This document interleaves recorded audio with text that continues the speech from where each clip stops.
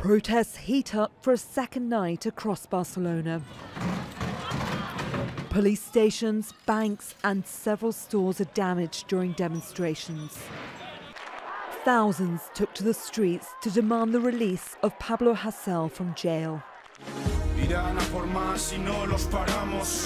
The rapper's lyrics and tweets got him in hot water with the authorities after he insulted Spanish royalty, supported a now defunct extremist group and criticised the police.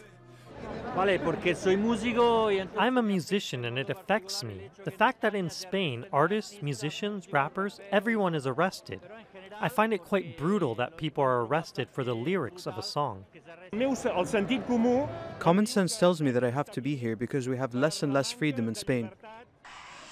On Monday, police stormed Jazeera University, where Hasel had barricaded himself in with other activists to avoid a jail sentence. Hasel was taken away by police but remained defiant. They will never make us give in, despite the repression. Hasel's case has inspired support across the country. 200 prominent artists, actors and musicians signed a petition for his release. They say the so-called gag order prevents free speech. Spain's left-wing government has moved to change the law, but that's come too late for Hasel.